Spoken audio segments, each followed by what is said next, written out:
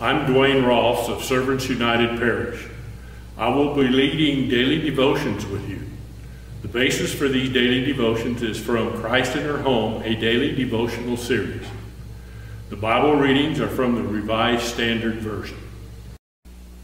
For Friday, September 30th, the scripture is from the first chapter of Habakkuk, verses 1 through 4, and the second chapter of Habakkuk, verses 1 through 4. The oracle the prophet Habakkuk saw. O Lord, how long shall I cry for help, and you will not listen? Or cry to you violence, and you will not save? Why do you make me see wrongdoing and look at trouble?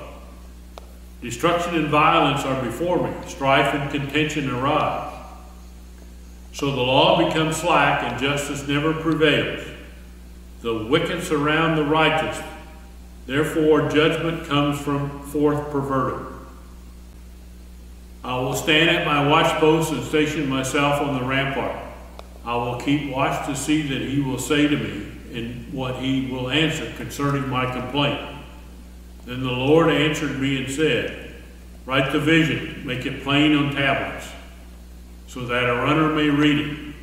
For there is still a vision for the appointed time. It speaks of the end and does not lie. If it seems to tarry, wait for it. It will surely come. It will not delay. Look at the proud. Their spirit is not right in them.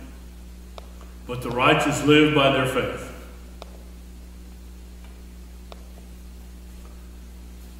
Wait patiently. If the vision seems to tarry, wait for it. It will surely come. Chapter 2, verse 3. We can microwave a cup of instant coffee in a minute or get fast food from a drive-thru. We can get car maintenance or gas in a jiffy or quick, however it's spelled. We can receive urgent care in clinics. It seems many of us have an impatient need for speed. I'm impatient with big issues also. Like Habakkuk, I'm tired of seeing violence, wrongdoing, trouble, destruction, and contention. I want righteousness and justice to prevail, and I want them now. What about you? Do you join me in Habakkuk's fervent cry, O Lord, how long? Chapter 1, verse 2.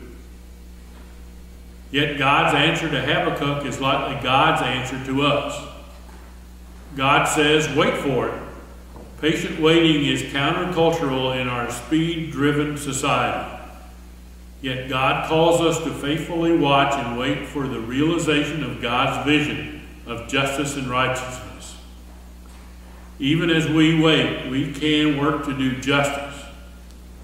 Micah 6, verse 8. Knowing we have God's promise that it will surely come. Faithful God, help me serve as I patiently watch and wait for your promised justice. Amen. Please join me in the Lord's Prayer. Our Father who art in heaven, hallowed be thy name. Thy kingdom come, thy will be done, on earth as it is in heaven. Give us this day our daily bread, and forgive us our trespasses as we forgive those who trespass against us. And lead us not into temptation, but deliver us from evil. For thine is the kingdom, and the power, and the glory, forever and ever. Amen.